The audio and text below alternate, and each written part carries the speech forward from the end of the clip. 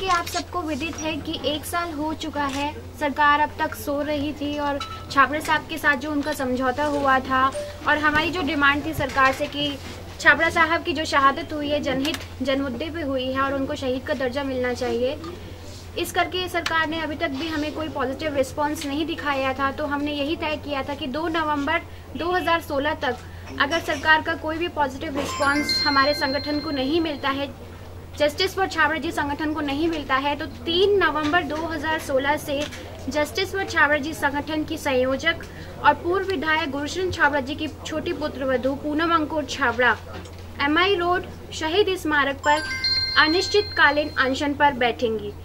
तो अब 3 नवंबर आ चुका है, बहुत पास में है वो घड़ी, और 3 नवंबर को आप सबके सहयोग से, आशीर्वाद से, मैं जनता के समर्थन से 3 नवंबर 2016 को यानी कि कल शहीद स्मारक MI रोड पर अनशन पर बैठ रही हूँ।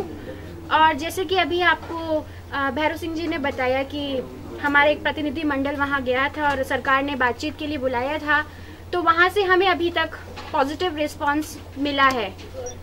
आगे की जानकारी हमारे प्रतिनिधि मंडल जो मिलकर आए हैं वो आपको पूरी जानकारी देंगे। सरकार से पॉजिटिव रिस्पांस मिला है, लेकिन 3 नवंबर का अनशन जो है वो वही का वही रहेगा। मैं अनशन पर कल शहीद स्मारक पर बैठ रही हूँ। सुबह 10 बजे। सुबह 10 बजे से।